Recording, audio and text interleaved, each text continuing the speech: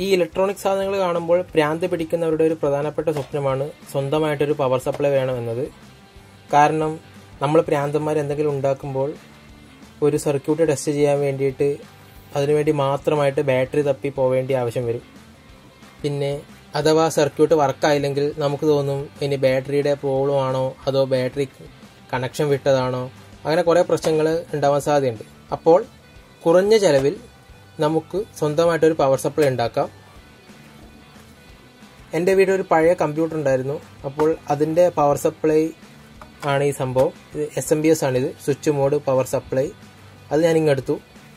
അപ്പോൾ ഇതിലെ പൊടിയൊക്കെ തട്ടിക്കളഞ്ഞ് പുത്തനാക്കി എടുത്തതാണ്. അപ്പോൾ ഇതിൻ്റെ പുറത്തേക്ക് വന്ന് ഒരുപാട് വയറ് നിങ്ങൾക്ക് കാണാം. അപ്പോൾ അതിൻ്റെ അവിടെ കണക്ടർ ഉണ്ട് ഇതുപോലെ. അപ്പോൾ അതൊക്കെ ഞാൻ മുറിച്ചെടുത്ത് കളഞ്ഞു. ഇവിടെ പല നിറത്തിലുള്ള വയറുകളുണ്ട്.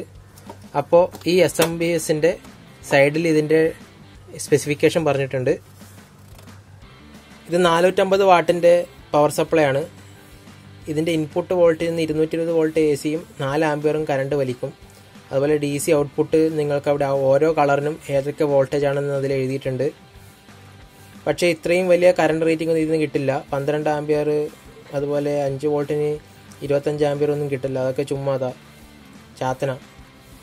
എന്നാലും അത്യാവശ്യം നമുക്ക് വേണ്ട കറണ്ടൊക്കെ ഇതിൽ നിന്ന് കിട്ടും. ഈ ഓറഞ്ച് വയറിന് 3.3 വോൾട്ടും ഈ ചുവപ്പ് വയറിന് 5 വോൾട്ടും അതുപോലെ ഈ മഞ്ഞ വയറിന് 12 വോൾട്ടും അതുപോലെ ഈ കറുത്ത വയറെന്ന് പറയുന്നത് നെഗറ്റീവാണ്. അപ്പോൾ അതുകൂടാതെ ഒരു പർപ്പിൾ വയർ, അതുപോലെ ബ്രൗൺ വയർ, പച്ച വയർ, നീല വയർ, പിന്നെ ഇത് വെള്ള വയറായിരുന്നു, കാലപ്പഴക്കം കൊണ്ട് ഇങ്ങനെ തോന്നുന്നതാ. ഇത്രയും ഐറ്റംസ് ഉണ്ട്. അപ്പോൾ ആദ്യം ഈ പച്ച വയറിൻ്റെ പ്രവർത്തനം പറയാം. ഈ പച്ച വയർ എപ്പോഴും നെഗറ്റീവായിട്ട് കണക്റ്റ് ആയെങ്കിൽ മാത്രമേ ഈ പവർ സപ്ലൈ ഓൺ ആവുകയുള്ളൂ. അപ്പോൾ ഞാനിത് ചെയ്യുമ്പോൾ ഈ പവർ സപ്ലൈ ഞാൻ എപ്പോഴും ഈ നെഗറ്റീവായിട്ട് കണക്ട് ചെയ്ത് വെച്ചിട്ടുണ്ടാവും. അപ്പോൾ സ്വിച്ച് ഓൺ ആക്കുമ്പോൾ തന്നെ ഈ സാധനം ഓൺ ആവും. ഈ പർപ്പിൾ വയർ, ഈ പർപ്പിൾ വയറിൻ്റെ പ്രത്യേകത എന്ന് പറഞ്ഞാൽ നമ്മൾ എപ്പോഴാണോ ഇവിടെ 230 AC കണക്ട് ചെയ്യുന്നത്, കറണ്ട് ഇവിടെ എപ്പോഴാണ് കിട്ടുന്നത്, അപ്പം മുതൽ ഇതിന് 5 വോൾട്ട് കിട്ടാൻ തുടങ്ങും. SMPS ഓൺ ആയാലും ഓഫ് ആയാലും കറണ്ട് കുത്തിയ അപ്പം തന്നെ 5 വോൾട്ട് നമുക്ക് കിട്ടാൻ തുടങ്ങും. അതാണ് ഇതിൻ്റെ പ്രത്യേകത. ഈ നീല കളറ് -12 വോൾട്ടും ഈ വെള്ള കളറ് -5 വോൾട്ടുമാണ് നമുക്ക് തരുന്നത്. ഈ രണ്ട് സാധനത്തിൻ്റെ ആവശ്യം ഇപ്പോൾ നമുക്കില്ല. അതുകൊണ്ട് ഞാൻ ഇതൊക്കെ അങ്ങ് മുറിച്ച് കളയും. അതുപോലെ ഈ പർപ്പിൾ വയർ നമുക്ക് വേണമെങ്കിൽ ഉപയോഗിക്കാം. അതായത് ഇതിൻ്റെ മൊബൈൽ ചാർജറൊക്കെ വേണമെങ്കിൽ ഫിറ്റാക്കാൻ ഉപയോഗിക്കാം. പക്ഷെ ഇപ്പോൾ ഞാനത് ചെയ്യുന്നില്ല. അപ്പോൾ ഇത്രയും സാധനം ഞാൻ എടുക്കുന്നില്ല. ഈ പച്ച വയർ ഒഴികെ ഇത്രയും സാധനം ഞാൻ ഉപയോഗിക്കുന്നില്ല. ഓറഞ്ച് വയറുകളൊക്കെ ഇതിൻ്റെ ഉള്ളിൽ തന്നെ ഇൻ്റർ കണക്റ്റഡാണ്. അപ്പോൾ ഇതെല്ലാം കൂടി ഞാൻ ഒരുമിച്ച് കണക്ട് ചെയ്യും. അതുപോലെ ചുവന്ന വയറൊക്കെ ഞാൻ ഒരുമിച്ച് കണക്ട് ചെയ്യും, മഞ്ഞ വയറൊക്കെ ഞാൻ ഒരുമിച്ച് കണക്ട് ചെയ്യും, കറുത്ത വയറൊക്കെ ഞാൻ ഒരുമിച്ച് കണക്ട് ചെയ്യും. എന്നിട്ടാണ് ഞാൻ എൻ്റെ പവർ സപ്ലൈ ഉണ്ടാക്കാൻ പോകുന്നത്. അപ്പോൾ ഇതിന് വേണ്ട സാധനങ്ങൾ എന്തൊക്കെയാണെന്ന് വെച്ചാൽ 2 സബ് കണക്ടർ, അതായത് ഇതിൽ നിന്ന് നമുക്ക് വേണ്ട വോൾട്ടേജ് കുത്തിയെടുക്കാൻ വേണ്ട സാധനമാണ് സബ് കണക്ടർ ഉപയോഗിക്കുന്നത്. പിന്നെയുള്ളതെന്ന് പറയുന്നത് ഒരു ഡിജിറ്റൽ വോൾട്ട്മീറ്റർ അമ്മീറ്റർ പാനലാണ്. അപ്പോൾ ഇത് 100 വോൾട്ടും 10 ആംപിയർ വരെ ഇതിൻ്റെ മെഷർമെൻ്റ് ഉണ്ട്. അപ്പോൾ ഇത് ഞാൻ ഇതിന് ഫിറ്റാക്കും. നമ്മൾ എടുക്കുന്ന പവർ സപ്ലൈ എത്ര വോൾട്ടേജ് ആണെന്ന് അറിയാം, അതുപോലെ എത്ര കറണ്ട് നമ്മൾ ഉപയോഗിക്കുന്നുണ്ടെന്ന് അറിയാൻ വേണ്ടിയാണ് ഞാൻ ഈ സാധനം ഇവിടെ വെച്ച് വാങ്ങിക്കുന്നത്. ഇതിന് 260 രൂപയെങ്ങാറ്റമാണ് വില. അപ്പോൾ നിങ്ങൾക്ക് ഈ സാധനം വേണമെങ്കിൽ ഞാനിതിൻ്റെ ലിങ്ക് ഡിസ്ക്രിപ്ഷനിൽ ഇട്ടിട്ടുണ്ട്. ഇതെങ്ങനെയാണ് കണക്ട് ചെയ്യുന്നതെന്ന് ഞാൻ പറയാം. ഈ തടിച്ച വയർ എന്തിനാണെന്ന് വെച്ചാൽ കറണ്ട് മെഷർ ചെയ്യാനുള്ള സാധനമാണ് ഈ തടിച്ച വയർ. കാരണം ഇതിന് സീരീസ് ആയിട്ടായിരിക്കും ലോഡ് കണക്ട് ചെയ്യുന്നത്. അതായത് ഇത് നെഗറ്റീവിലേക്ക് കൊടുക്കുക, എന്നിട്ട് ഇതിന് സീരീസ് ആയിട്ട് നമുക്ക് വേണ്ട സാധനം, വർക്ക് ചെയ്യിപ്പിക്കേണ്ട സാധനം കണക്ട് ചെയ്യുക. അപ്പോൾ ഇതിൻ്റെ കറണ്ട് മെഷർ ചെയ്യുന്നതാണ്. മാക്സിമം 10 ആംപിയർ വരെ ഇത് നമുക്ക് മെഷർ ചെയ്യാൻ പറ്റും. പിന്നെ ഈ 3 വയർ എന്തിനാണെന്ന് വെച്ചാൽ നമുക്ക് ഈ മൊഡ്യൂൾ വർക്ക് ചെയ്യാൻ ഒരു വോൾട്ടേജ് ആവശ്യമുണ്ട്. അപ്പോൾ അതിനാണ് ഈ 3 വയർ ഉപയോഗിക്കുന്നത്. ഈ 2 വയർ, അതായത് ഈ പോസിറ്റീവ്, ഈ ചുവന്ന വയർ പോസിറ്റീവിനും അതുപോലെ ഈ കറുത്ത വയർ നെഗറ്റീവിനും കൊടുക്കുക. ഇത് നമുക്ക് വേണമെങ്കിൽ നമ്മൾ ഉപയോഗിക്കുന്ന സോഴ്സിൻ്റെ അതേ സോഴ്സിൽ തന്നെ കണക്ട് ചെയ്യാം, അല്ലെങ്കിൽ സെപ്പറേറ്റ് ഒരു ബാറ്ററി ഉപയോഗിക്കാം. സെപ്പറേറ്റ് ബാറ്ററി ഉപയോഗിക്കേണ്ട ആവശ്യമൊന്നുമില്ല, നമുക്കല്ലാതെ തന്നെ ഡയറക്റ്റ് കണക്ട് ചെയ്യാവുന്നതാണ്. പിന്നെയുള്ളത് ഈ മഞ്ഞ വയറാണ്. നമുക്ക് ഏതിൻ്റെയാണോ വോൾട്ടേജ് മെഷർ ചെയ്യേണ്ടത് അവിടെ കണക്ട് ചെയ്യുകയാണ് ചെയ്യേണ്ടത്. അങ്ങനെയാണ് നമ്മൾ വോൾട്ടേജ് മെഷർ ചെയ്യുന്നത്. പിന്നെയുള്ളതെന്ന് പറയുന്നത് ഒരു റോട്ടറി സ്വിച്ചാണ്. ഇതാണ് റോട്ടറി സ്വിച്ച്. ഇതിന് 12 ചാനലുണ്ട്. പക്ഷെങ്കിൽ 12 ഒന്നും വേണ്ട, കാരണം നമുക്കിവിടെ 1 2 3 ടൈപ്പ് വോൾട്ടേജ് ആണ് എടുക്കാൻ പോകുന്നത്. അതുകൊണ്ട് നമുക്ക് 3 സ്റ്റെപ്പ് മതി. പിന്നെ ബാക്കിയൊക്കെ ചുമ്മാ വിട്ടേക്കുവാണ്. അതുപോലെ LEDസും ഞാൻ ഉപയോഗിക്കുന്നുണ്ട്, കാരണം ഇത് ഓൺ ആണോ ഓഫ് ആണോ എന്നൊക്കെ അറിയാൻ വേണ്ടി ഒരു ഇൻഡിക്കേഷന് വേണ്ടിയാണ് ഈ LED ഞാൻ വെക്കുന്നത്. അപ്പോൾ അതിൻ്റെ കൂടെ ഈ റെസിസ്റ്റർ ഞാൻ സീരീസ് ആയിട്ട് കണക്ട് ചെയ്യും. കാരണം 5 വോൾട്ടൊക്കെയാണ് കണക്ട് ചെയ്യുന്നുണ്ടെങ്കിൽ ഈ സാധനം അടിച്ചു പോകും. ഇതിന് 2 വോൾട്ടും 1.7 വോൾട്ടൊക്കെയാണ്. അപ്പോൾ ഒരു 390 ഓമിൻ്റെ റെസിസ്റ്റർ ഞാൻ ഇതിൻ്റെ കൂടെ സീരീസ് ആയിട്ട് കണക്ട് ചെയ്യും. അപ്പോൾ നമുക്ക് പണി തുടങ്ങാം. എനിക്ക് സാധനം ഫിറ്റ് ചെയ്യേണ്ട അവിടേക്ക് ഞാൻ മാർക്കിട്ടിരിക്കുകയാണ്. ഇവിടെ 2 കണക്ടർ ഫിറ്റ് ചെയ്യും, ഇവിടെ നമ്മുടെ മീറ്റർ ഫിറ്റ് ചെയ്യും, ഇവിടെ നമ്മുടെ റോട്ടറി സ്വിച്ച് ഫിറ്റ് ചെയ്യും, ഇവിടെ 2 നമ്മുടെ LED ഫിറ്റ് ചെയ്യും. അപ്പോൾ ഇതിന് തുറക്കാനും മുറിക്കാനൊക്കെ ആവശ്യമുണ്ട്, സാധനം വേണം. ഞാൻ ഉപയോഗിക്കുന്നത് ഹാക്സോ ബ്ലേഡും അതുപോലെ കുത്തിരുമ്പാണ്. കുത്തിരുമ്പ് എന്ന് പറഞ്ഞാൽ പോക്കർ എന്ന് പറയും. ഇനി നമുക്ക് ബാക്കി പണിയിലേക്ക് കടക്കാം.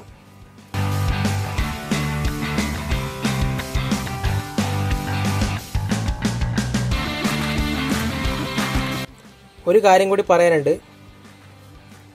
ഇതിൻ്റെ പേരാണ് ഷ്രിങ്കിങ് ട്യൂബ്. ഈ ഇലക്ട്രോണിക്സ് കടയിലൊക്കെ സ്ലീവ് എന്നും പറയാറുണ്ട്.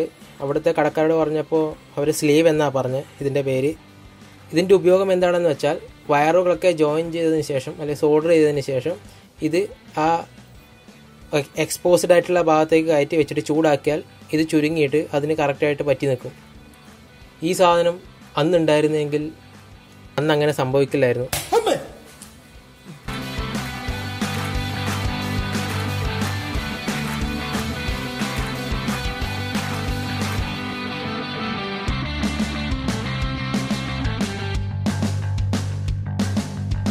ഒരു കാര്യം ശ്രദ്ധിക്കാനുണ്ട്. നമ്മൾ ഇതിലേക്ക് കയറ്റുമ്പോൾ ഇതുമായിട്ട് ഒരിക്കലും ടച്ച് ഉണ്ടാവാൻ പാടില്ല. അതായത് ഇതിൻ്റെ മെറ്റൽ പാർട്ടും അതുപോലെ SMPSൻ്റെ മെറ്റൽ ബോഡിയായിട്ട് ഒരിക്കലും ടച്ച് ഉണ്ടാവാൻ പാടില്ല. അപ്പോൾ അതിന് വേണ്ടിയിട്ട് നമുക്ക് ഈ ഹോളുകളൊക്കെ ഇച്ചിരി കൂടി വലുതാക്കാം.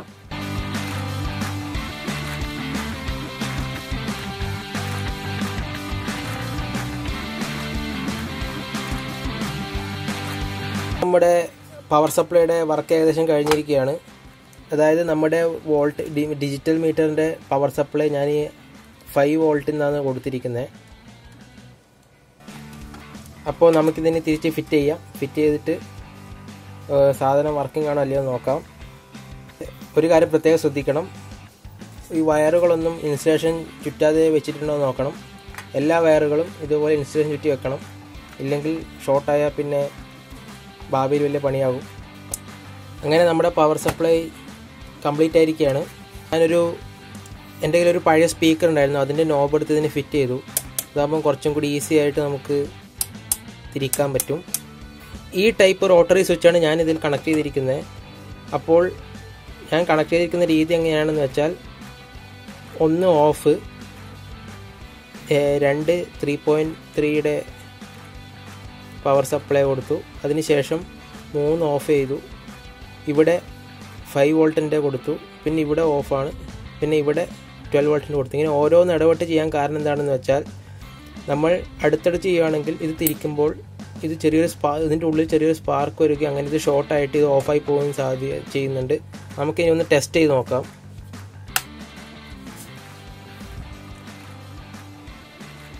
ഇത് 1 ഓം റെസിസ്റ്ററാണ്, 5 വാട്ടിൻ്റെ 1 ഓം റെസിസ്റ്ററാണ്. അത് നമുക്കിത് കണക്ട് ചെയ്ത് നോക്കാം. ആദ്യം 3.3യിലേക്ക് പോവാം.